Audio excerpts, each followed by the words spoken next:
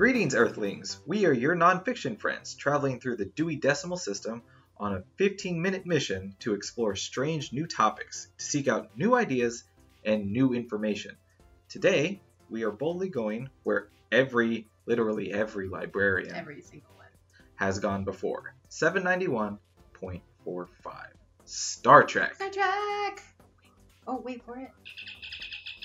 Yeah. Yeah, so Star Trek was created by Gene Roddenberry. The original aired September 8, 1966 on NBC.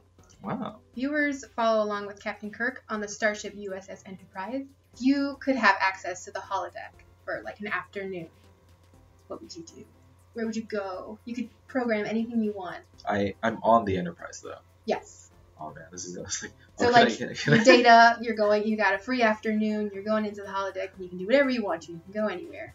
I think I'll do a reoccurring favorite that the Enterprise crew does, is that they pilot an actual, ship on the ocean. Right. And it's called the HMS Enterprise. And, no surprise there. But I think that would be fun to be, on a ship sailing the seas with the crew. Doing it that way. Just seeing how everyone intermingles, who's raising the mast, who's steering the ship. So still the same kind of dynamics. Yeah. Just in totally different circumstances. I think that would be fun. That would be fun. What about you? I like Data's way of thinking, where he steps into books and things like that. That's a library cliche answer, but really I would go into Pride and Prejudice. Oh, that'd be interesting. Be Elizabeth Bennet. I'd be nerdception, nerding out within a nerdy topic. Yeah, that's really fascinating. I wonder how the holodeck would make that sync. Would it be like the movie? Who programs the holodeck? Where does the program come from? Starfleet. Do you just go up to somebody who's working in IT on the Enterprise? Is there a for what Mr. Darcy looks like? Is there a pre-programmed Mr. Darcy? Right? Or could I make Riker be Mr. Darcy? Wow. I don't. And we can cut this out. But I don't know what fan fiction you're writing, but.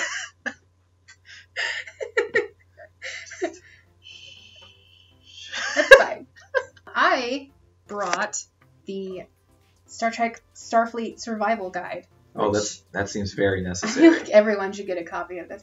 It's by Give David it to Mack. Kirk. I think he would need it the most. He might just throw it out the window, but who knows? I mean, I'm wearing a red shirt today, so even though I have the captain buttons, what I didn't know is that you can actually cook food with your phaser in emergency situations. I don't imagine that would taste like. It would be the same as maybe being microwaved, right? Again, microwaving things isn't great either. But if you're desperate, okay, and for some reason you absolutely have to cook something, you can, as long as you have your trusty phaser with you. It goes into very detailed specifications, like step 1, step 2. So, for instance, set the phaser beam intensity to level 1, and the beam width set to minimum. So it's very specific. Sterilize the food in sections at a rate of roughly 3 cubic centimeters per 20 seconds, using a sustained, low-intensity phaser beam. Does it say how to cook steak at different... if I wanted a medium rare steak... It does not, because you're just trying to get it to, safe consumption levels. Yeah. Okay. It's got stuff like that. It's got, what to do if you run into this alien species out in the middle of nowhere, or things like that. Very fascinating. It's always interesting to me how far people take the fandoms. Oh, yeah. I mean, I know at conventions there are tons of people that know the whole Klingon language. Mm-hmm. I think we had someone here last year during Fanfare. Fanfare, yeah. He's a very big Klingon cosplayer and knows the history, can speak the language. I think he even makes some of their dishes, which is, well, I don't. Let's just say the Klingon diet's not Not a for cuisine me. that I would really be interested in. But yeah, I was wearing a Star Trek costume too. I was original series. And he actually stayed in character to ask me what mission I was on. And I was just like, oh, I wasn't prepared to answer that question. Oh, even in character. Yes, he was very in character.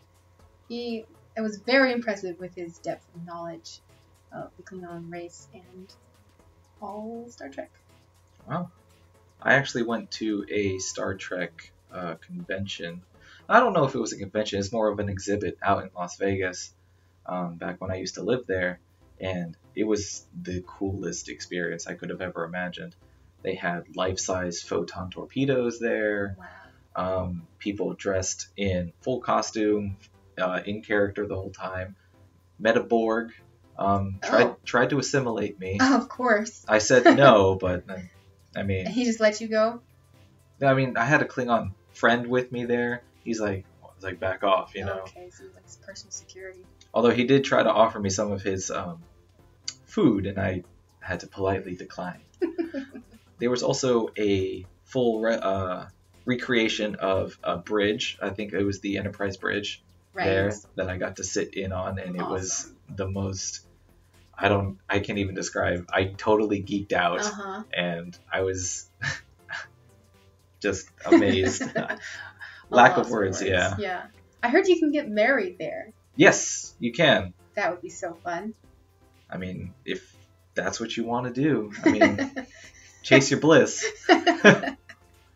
Don't invite the Borg guy to your wedding because it wouldn't be a good look. Assimilate all your guests. Yeah, that wouldn't be fun. Although you would all be united in a very unique way. It's true.